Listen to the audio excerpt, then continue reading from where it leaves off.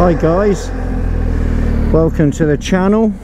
I have just been on, I'm not supposed to say where I've been or who it was for, but I've just been on a motorcycle research project.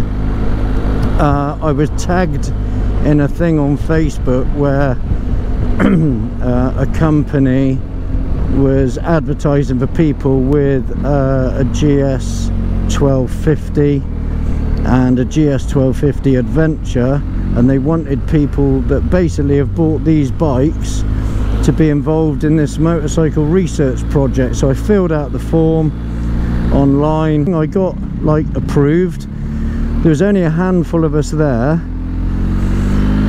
and basically I'm limited to what I can say. I had to sign something. Hang on. Well, we all had to sign something. Hang on one moment, caller. Just got to concentrate where I'm going here. I think I'm in the wrong lane, but it's alright. I can make it up as I go along. What's that? Oh, Multistrada. Let me just get me bearings a second and then I shall carry on. Oh,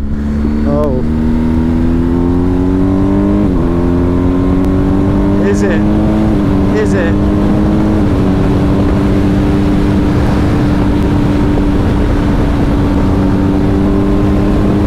Thinks he's going to lose me, look. I'll let him go, I won't be able to use this video. So yeah, they were basically showing us a prototype of their new model of their bike, and would we go for it. And to be fair, on paper what they've come up with is pretty spectacular. And like I said to the lady, I said it's all very well looking at all the spec sheets, and in theory, looking on paper, it looks amazing. And yeah, I would have one over this. Yeah, I would. But it's all very well looking at it on paper, a spec sheet. And I said to her, I said, the spec sheet of a lady is awesome, but in reality, it's not always what it should, you know, it's not always as good as what you think it's going to be. So time will tell. I reckon at the bike show at the NEC there might be one there, but it was a little bit rushed, to be honest. I mean, I'd ridden up, you know, just over 2 hours from Weston-super-Mare to do it. That's not their problem where I come from, but it was all a little bit, you didn't get time to analyse all the technical stuff enough to make a decision on, because basically you had to make a decision, you had to tick boxes, like they'd show you like 8 bikes, and their bike being one of them, the prototype being one of them, and you had to make a choice which bike you would go for based on the spec sheet. But it was a bit rushed, so I didn't get time to actually read all the specs, you know. They weren't really interested in hearing what we had to say as much as I thought they would.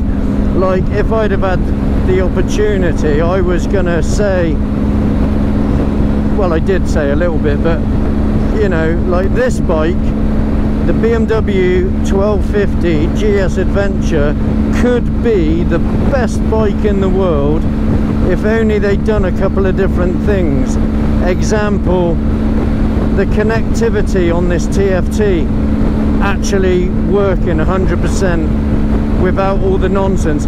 Sometimes you can be riding along, and I'm sure some of you guys will know this, you'll be riding along and it just loses connectivity, and you're listening to your music 1 minute, next minute you got nothing, and then you got to stop at the side of the road, and for some mental reason you've got to go into phone pairing and headset pairing, pair new headset and all this, and you can't do that while you're riding along because you can't go into the settings.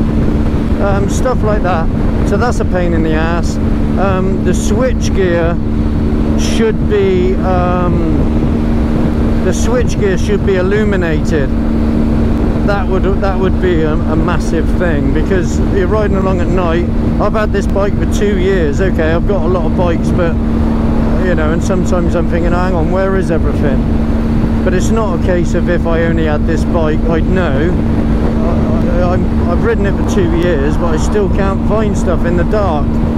So that would be good. And also heated seats, front and rear, you know, pillion seat, and the rider's seat should be, not on all models, but on the TE exclusive, that should be standard. Okay, so that should be you know, part of the what am I trying to say here? Basically, there should be an option from new to have heated front and rear seat. One thing that this prototype bike said in the spec sheet was is it called adaptive cruise control, where it senses how far away you are from the bike, a car in front of you or whatever, and it will adapt your speed. I'm not interested in that, you know, to be honest with you. I'm not bothered about that. Oh, this prototype bike was a little bit lighter than this, a tiny bit lower than this, because like I did say to them there, but then they, like I say, they weren't really that interested in actually hearing us say anything. They're more interested in us ticking boxes on a piece of paper. But I personally think, I don't know what you guys all think, but I think one of the main reasons why a lot of guys and women too, I guess, although you don't see a lot of women on GS Adventures, to be fair, I think one of the main reasons that people don't buy a GS Adventure is the height, because it is a tall bike. I mean, I'm 5'9" and I am maxed, to be honest. I couldn't have anything taller than this. I could do with it really being I don't know, an inch lower. Oh, this prototype also, it said, has adaptive ride height.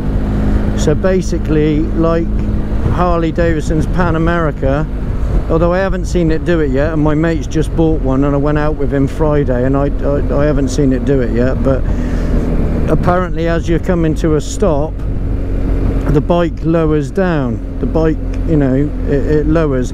And as I've said on the adventure bike video, which you might see this one before that, to be fair, but I find it completely bizarre how, without listing all of them, but just throwing a few out there, BMW's GS, Honda's Africa Twin, Suzuki's V-Strom, what else we got?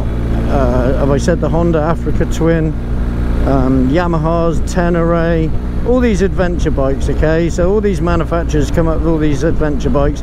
Not one of them has got the suspension that automatically lowers itself as you're coming to a stop. So, you know, whether you're coming up to traffic lights or a roundabout, whatever, you're coming up to a stop, or it gets to a certain speed and then it automatically lowers. None of them do that. But the well-known adventure bike manufacturer, Harley Davidson, they've come fresh into the market with a brand new adventure bike, and boom, it's got this suspension that apparently lowers.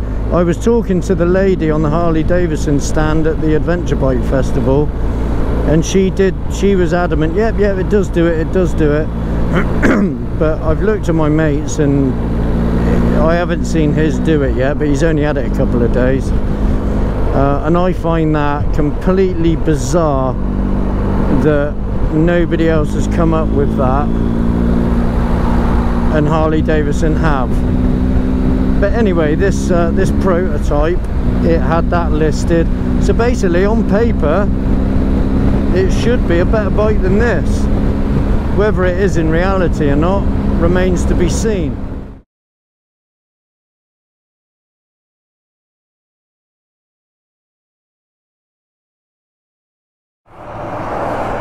I just thought I'd share something with you. It might be a bit weird for me to tell people that I don't even know, but I just wanted to stop here because I just want to tell you something, because this YouTube channel is a little bit like a story of my life, I guess. No parking, farm access, but no mind that. Right, see this little bit of road here? Well, actually it looks like a pavement. Well, it is a pavement, but still. Okay, make yourself comfortable. I'm going to tell you a little story. Okay, years ago, 1990, 1991, 1990. No, it would have been 91. Anyway, get to the point. Right, I had a job driving a 7.5 ton truck every night from Bristol back every night for 2 years, so I knew every pothole in the road. Now, I used to go motorway all the way, and then after about, I don't know, 9 months or whatever, maybe a year, I got bored. It was a nightmare. I was struggling to stay awake. It was so boring. So I discovered I could come this way, up the A46, right? Get off the M5 at Junction 9, Tewkesbury. Come through this way. Made the whole job a lot more interesting, and then I carried on. I did it for 2 years. Anyway, one night I got to work. I started at midnight. One night I got to work and my lorry had been broken into. My CB had been nicked. Yeah, that's big turn 4. The CB had been nicked. My stereo had been nicked. The truck had been vandalised, window broken. So basically I couldn't go to work that night.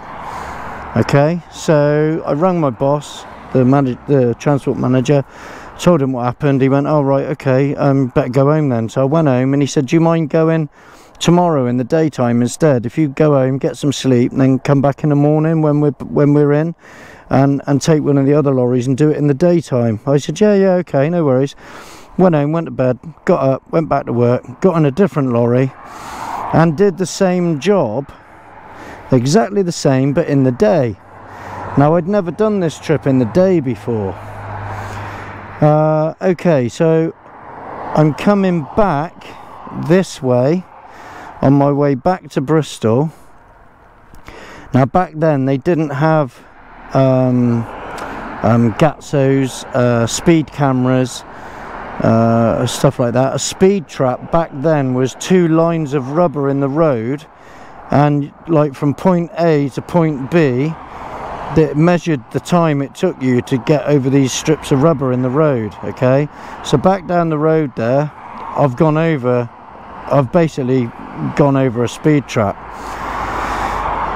I already had 9 points on my license. That's another story. So yeah, I was speeding. You know, hands up, I was speeding. I was just so used to doing this trip. I wasn't speeding by much, but I was speeding at the end of the day, so that's it. I got pulled over here. I already had 9 points on my license. So basically I was going to have an extra 3 points for speeding, so I was going to lose my license for being stupid. Basically everything had gone wrong at that point. My car blew up on the way to work. It's a long story, but basically the car blew up, a load of things happened, and this was basically the final straw, the straw that broke the camel's back, as they say. So basically I was going to lose my license. So when I got home, I told my girlfriend at the time what had happened. She blew a gasket. She went off on one. How could you be so stupid? You're going to lose your job, we're going to lose the house. And there's a bit more to it than that, but basically, in summary, I lost the plot a little bit and decided it was time to check out. So yeah, I won't say exactly what I did, but basically I put on Iron Maiden Live After Death and decided that was it then, enough's enough. And anyway, next thing I knew, I was in hospital,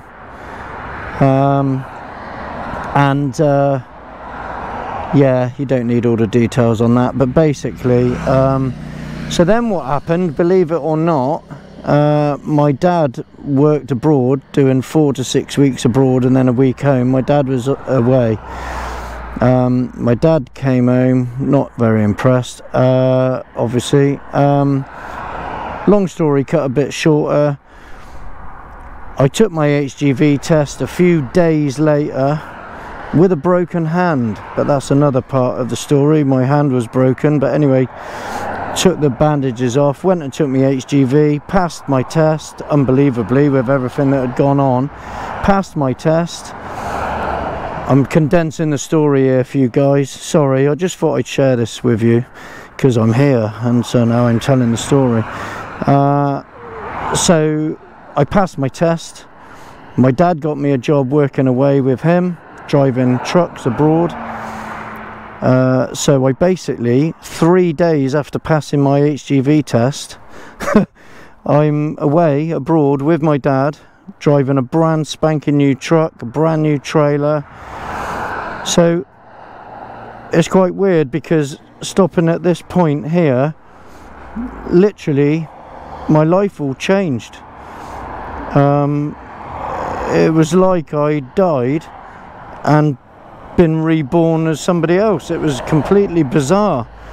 And I used to drive along in a brand new Arctic in Spain or Italy or wherever, driving along thinking to myself, hang on a minute, 5 minutes ago I was driving a 7.5 tonner to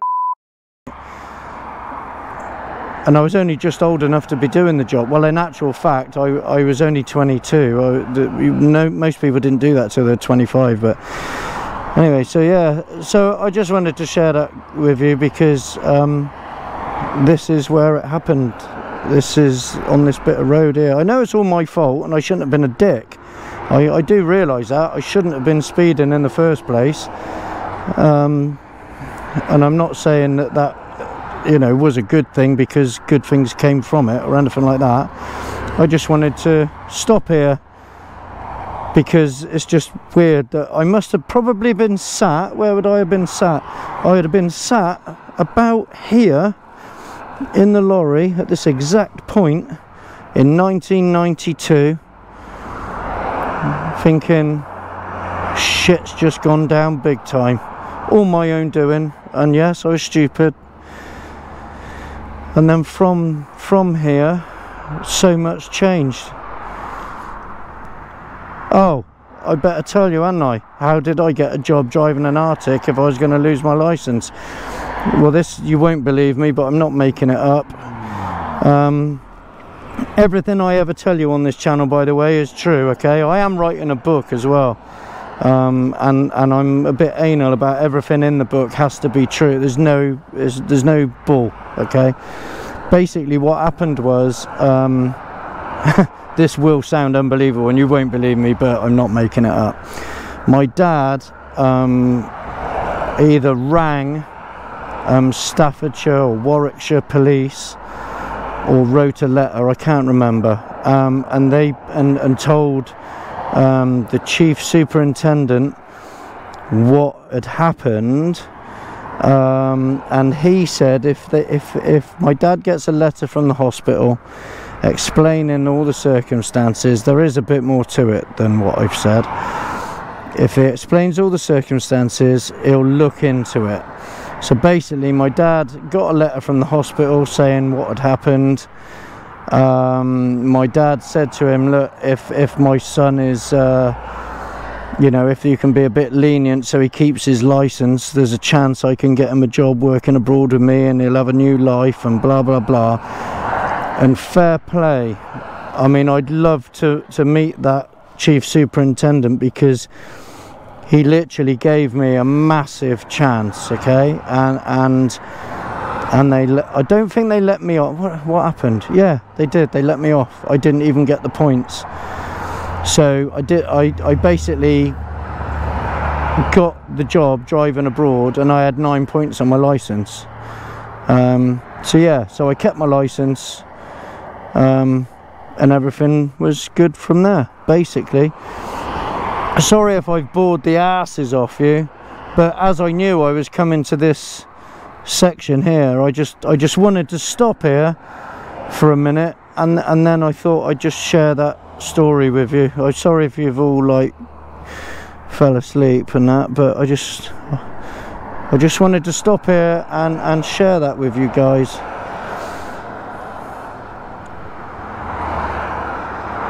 (1992).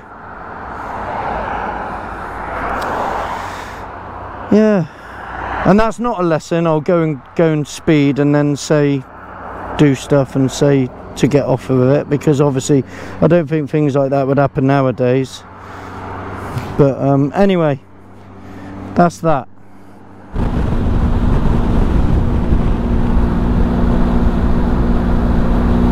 Well, this don't look so good, does it? Christ, don't smell so good either.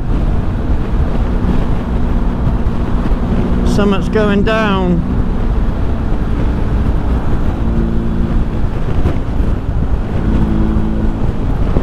Oh yeah. Oh dear. Oh dear. That happened to my dad in France. But that's another story. Worst accident France had had for 11 years it was. It was in all the papers. Yeah. The grease in the hub has caught fire, see? Nightmare.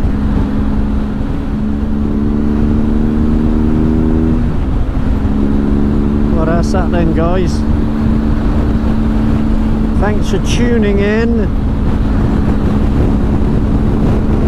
and you'll catch you on the next one.